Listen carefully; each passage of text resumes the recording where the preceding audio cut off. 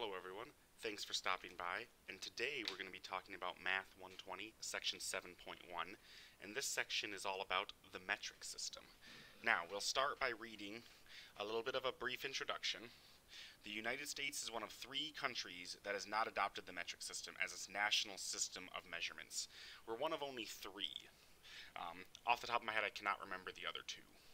However, the metric system is still used in many aspects of American life. We see the metric system, right? When we look at soda bottles or things like that, we see liters on the soda bottles sometimes, right? We see kilometers when we're talking about races, right? A 5K race is 5 kilometers. But the primary means of measurement in the U.S. is the U.S. customary system. In this section, we'll look at the basics of the metric system. First, what are some advantages of the metric system? The first big advantage is it's used worldwide, which makes it extremely useful for international trade and travel. The metric system is extremely useful if you want to travel abroad, or if you ever plan on having a business that trades with other countries, right? Because those other countries will expect measurements in metric, right? So it's good to know the metric system so you can have a more worldly view, right? In the metric system, each physical quantity has exactly one measurement associated with it. That's not true for the U.S. customary system. For example, if we're talking about length, if we're measuring length, in metric, the only measurement is the meter. That is the only measurement in metric for length. But in the U.S. system, we have inches, feet, yards, miles. We have all sorts of different measurements for length in the U.S. system, right? But in the metric, it's just meters. Now, the metric system is based on the number 10. That's going to be really helpful for us because the numbers we work with in day-to-day life are based on 10, right? Think about it. Our number counting system is based on 10, right? We are based in 10. So the metric system is based on the same set of numbers that we regularly use. It's based in 10, just like the numbers we use to count. To convert between different units in the metric system, we need only use multiples of 10. We just have to use multiples of 10, factors of 10, right? Everything is in terms of 10. This is not true in the U.S. system. For example, there's 12 inches in a foot. That's based on the number 12. Or 3 feet in a yard. That's based on the number 3. Or 1,760 yards in a mile.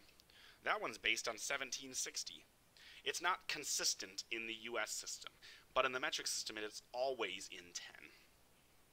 Now, there's 4 things we commonly like to measure in metric, and the first is length, which for length we use the meter. And the meter is signified with the letter M, and it is the common unit of length. How long is a meter? It's a little more than a yard. If you know how long a yard is, a meter is a smidge longer. Now, for mass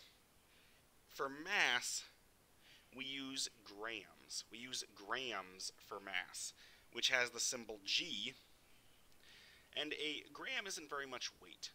Maybe a penny. It's not a ton of weight. A gram is kind of small. It's not a lot of weight. Then for liquid, we have the liter, which uses the letter L. I always like to write my L in cursive, and that's a general practice just because, you know, a print L can kind of look like the number 1. So generally, we try and use a cursive L just to make sure we know it's liters. And these 3 are the big 3 we are going to focus on. We've considered it already. We've already seen it in our other chapter. We saw the conversion for Fahrenheit to Celsius when we were working in chapter 6. But for temperature, the metric system uses degrees Celsius. And the reason we use degrees Celsius, the reason we use Celsius is because it's based on water. Water freezes at 0 degrees Celsius and boils at 100 degrees Celsius. It's nice and easy to work with Celsius when you're talking about water, right? So, the main 3 we'll be focusing on for this chapter are meters, grams, and liters. That is what we'll mainly be focusing on. Now, we got a little bit of reading again. It says, now, in order to scale these base units into quantities that are larger or smaller. Now, we know, or we may not, but we hopefully have heard of some other metric units. Meters can be shifted to be larger or smaller by adding prefixes. It makes use of prefixes to do this. These prefixes tell us which factor of 10, how much multiples of 10, or how much do we need to shift by. Right? It tells us what power of 10 we are using. For example, you might have heard kilometer before. Notice it's kilo and meter. The prefix is kilo, the unit is meter. The word kilo means 1,000 times the base unit. A kilo is 1,000 times. Therefore, 1 kilometer is equal to 1,000 meters. 1 kilometer is 1,000 meters. They're both in the same unit. They're both meters. The word kilo is just a prefix to help us shift the numbers into more appropriate ranges, right?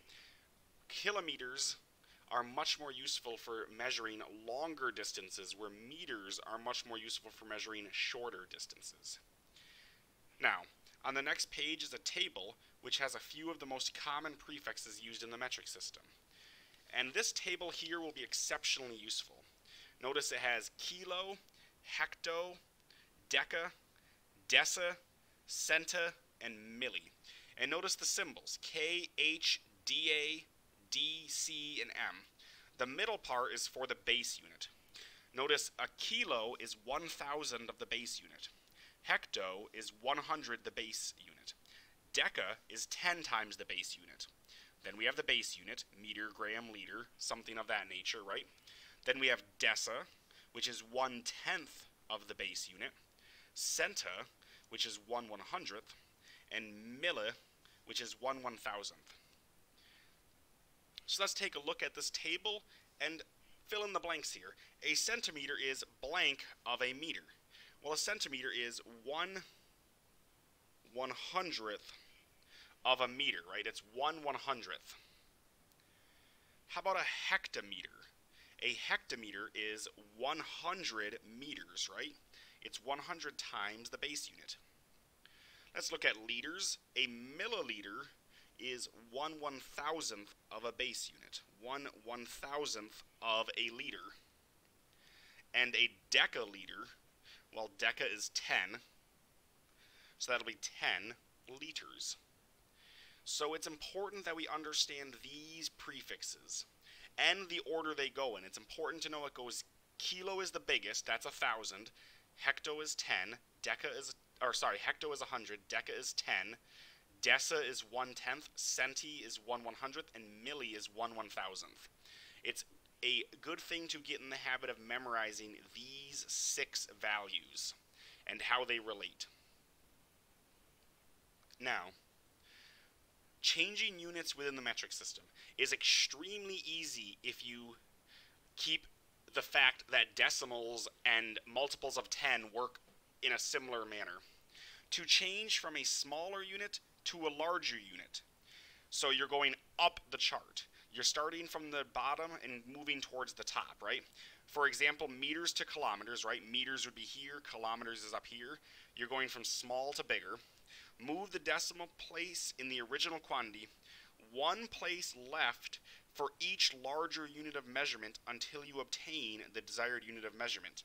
So if I was going from meters to kilometers, I have to move 1, 2, 3 steps up, right? Because deca, hecta, kilo. So I have to move 3 steps up in that example. So I'd move the decimal place 3 steps left. Now, 2.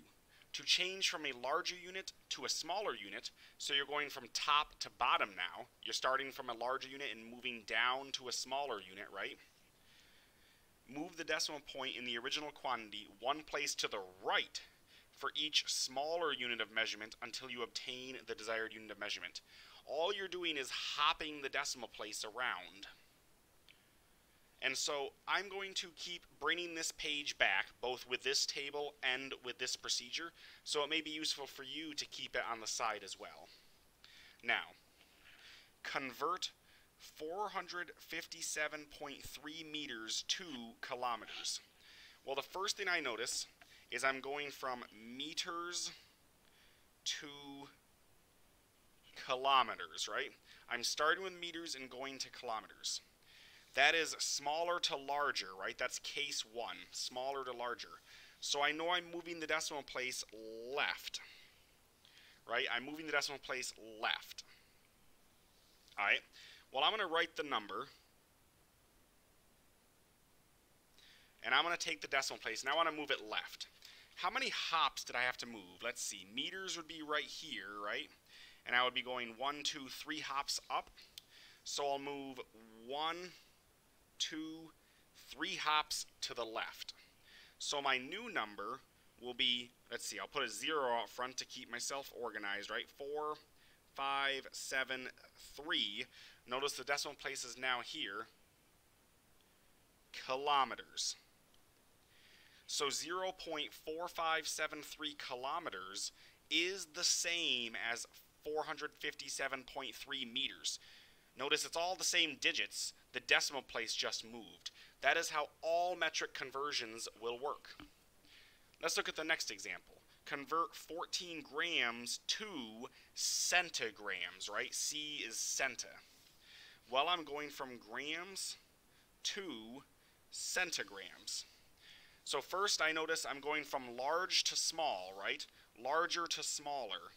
Larger to smaller. I'm going to move to the right. How many hops? Let's see. Grams would be here at the base unit, and centa is 1, 2 down, correct? Let's see. 1, 2 down, right? So I'll write 14. The decimal place for 14 is right here.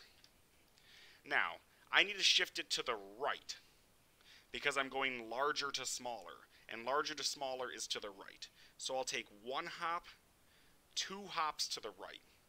But notice, I have to fill in some values here. We fill in some zeros. I once heard someone say you put a Cheerio in the bowl, right? You got a little divot here, you put a Cheerio in it. You put zeros in the gaps. Now, the decimal place is now over here, so I have 1,400 centigrams.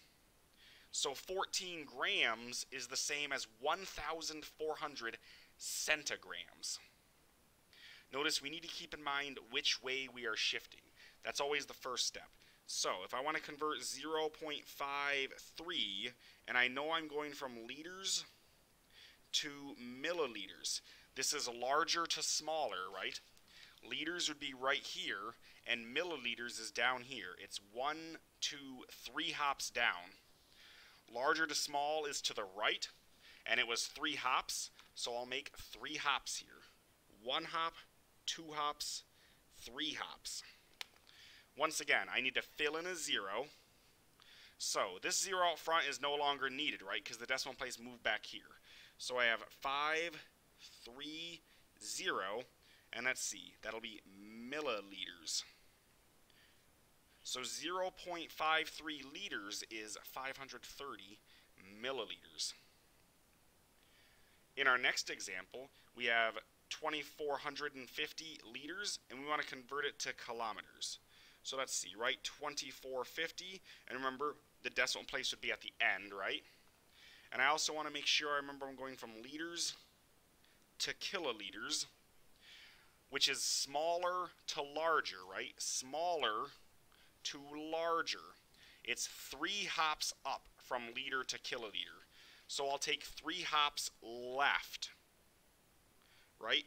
Larger to smaller is left. So after 3 hops left, I get 2.450 kiloliters. Notice the only thing we need to do when converting metric units is remember these prefixes and where they are.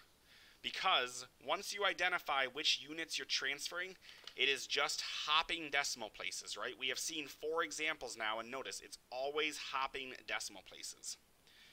So let's take another look at 704 millimeters, and we're converting it to hectometers. So millimeters is down here, and hectometers is up here. So it's going from smaller to larger, right? Smaller to larger. And it's going up 1, 2, 3, 4, 5 hops. So, smaller to larger, I'll start with my decimal place. I need to make 5 hops left. 5 hops left. 1, 2, 3, 4, 5. So the new decimal place would be out front here, right? And I need to fill in zeros to make my answer. So let's see. In front of the decimal, I always like to put a 0.00704 hectometers. Notice I had to take 5 hops because hectometers are quite a bit bigger than millimeters. Millimeters are very, very tiny, right? A millimeter is maybe the width of my pen cap here. A hectometer is 100 meters. That's basically the same length. It's not basically, it is exactly the same length as the 100-meter dash on a track. It would take a lot of pen caps. If I take 704 pen caps, that's not going to be 1 hectometer, right? 704 pens would not add up to the length of a track, right? So the answers can make sense. If you think about them a little bit, you can think about the values. If you know how long a meter is, or how long a millimeter is, or how long a hectometer is, you can get a picture in your head. Now, 6.34 dam to dm. Well, 6.34, and we're going from dam to dm. So, dam is decameters, and dm is decimeters. Be careful, there are 2 that start with the letter D. Deca and deci. You can remember that the DA is the bigger one because DA is longer than D, right? It's a longer word, a longer symbol, right? DA is more letters, so it's larger. So I'm going larger to smaller, right? I'm going down the chart, larger to smaller, and I'm going down 2 hops. Well, larger to smaller means I move to the right, and I go 2 hops. So I get 634 dm. So, that is converting units. Notice, it does not matter what units we are. As long as we remember the prefixes, we can convert all metric units. It's super important to have this table in your mind whenever you're thinking about metric units. Commit it to memory. Sleep with it under your pillow. Make flashcards of these different prefixes and remember where they are. Remember how they relate. Which ones are bigger, which ones are smaller.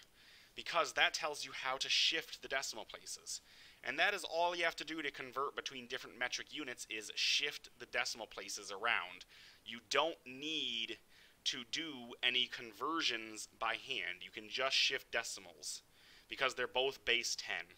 That is what makes the metric system so easy, is because you can just shift decimals around. Once you get the hang of this, it is really quick to convert between different units in the metric system because you're just taking hops left or right to convert. You don't have to divide or multiply or do any of that work. You can just hop left or right. Now, arrange from smallest to largest, and I have 2.3 meters, 3,421 millimeters, and 104 centimeters. So I have 3 different measurements in terms of meters, but one is in millimeters, one is in centimeters, and one is already in meters. If I want to compare these numbers, they all need to have the same unit on them. If I want to compare them, I need to get the same unit first. I always like to put everything in terms of the base unit, in terms of meters. So the first one will become 2.3 meters. The second one, I want to make it meters. Well, to go from millimeters to meters is smaller to larger, right? If we bring our chart back, it's smaller to larger, right? It's 3 hops larger.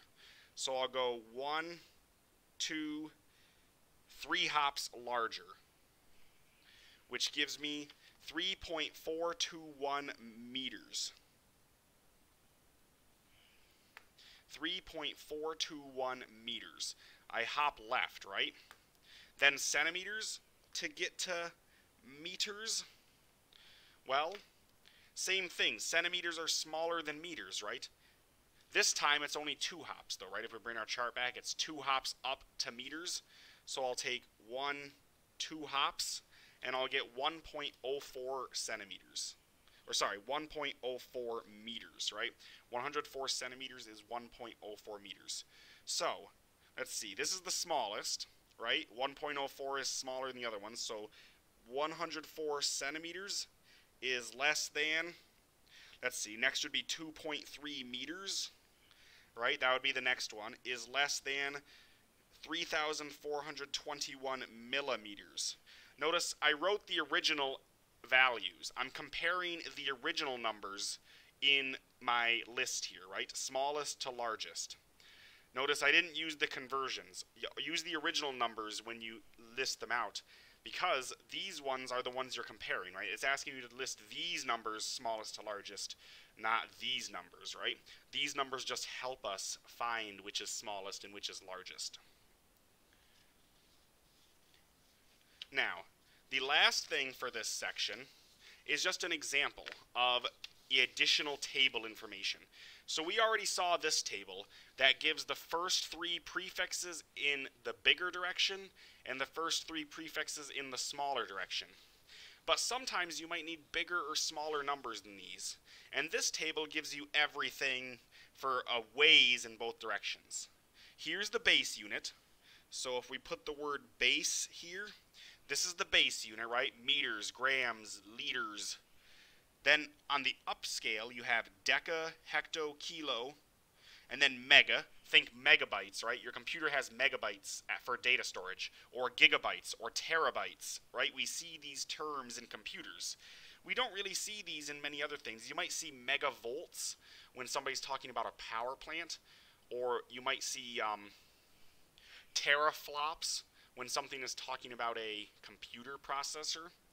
But these are usually reserved for extremely large values, like in computers. Data is extremely large, right? Computers can store a large amount of data.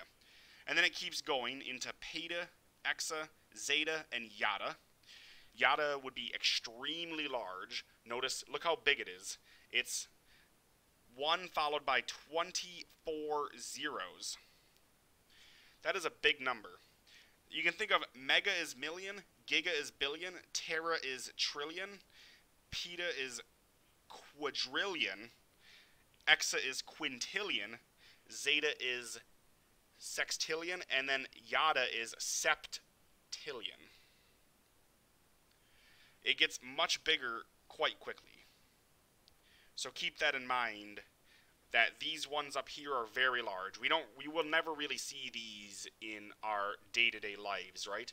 But up to terabytes we do see, right? Computers store things in terabytes. On the smaller side, we have deci, centa, milli, micro. Think like microorganisms, right? These are very small, micrometers. Very, very tiny. Microscopes. Nanometers, think like nanobots, nanotechnology, super small technology, right? Nano is very, very small. Think like on the atomic scale. Same with pico, and femto, and atto, and zepto, and yocto. Notice they get very, very small. Look at all these zeros before the 1, right? These numbers are very, very small. Once again, we will mostly be working with the ones close. These first 3 in both directions will be the key ones to focus on.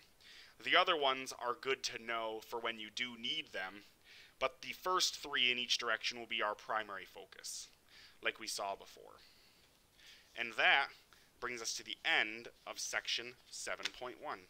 Thank you all for stopping by, and I will see you next time.